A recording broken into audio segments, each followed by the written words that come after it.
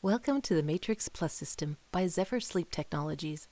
Please listen carefully as we review some important points. Before we begin, make sure you've read the warnings and instructions provided. You will also need to remove any nail polish from the middle finger of your non-dominant hand. Now it's time to make sure you have everything you'll need for your study. This includes your MATRx Plus system kit, a place to rest this tablet, a nearby electrical outlet, adequate lighting, and your reading glasses if you wear them.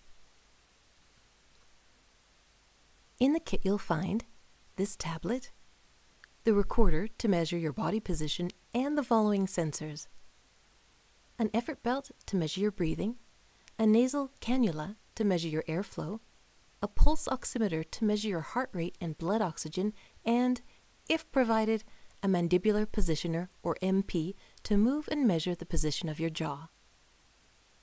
You can set up the system alone or have someone help you. There are videos to guide you, and it's quick and easy. You can pause, fast forward, or rewind the videos at any time. Once your sensors are properly connected, you'll see the sensor signal screen. Take a few deep breaths to make sure your sensors are working.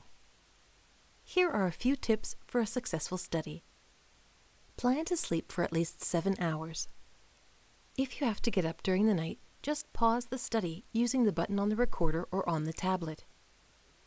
When you're ready to go back to sleep, press the same button on the recorder or the resume button on the tablet. If your study is more than one night, you will need to recharge the recorder and tablet each morning. Now that you've seen what the MATRx Plus system is all about, the next step is setting up your sensors. You should do this when you're ready to go to sleep.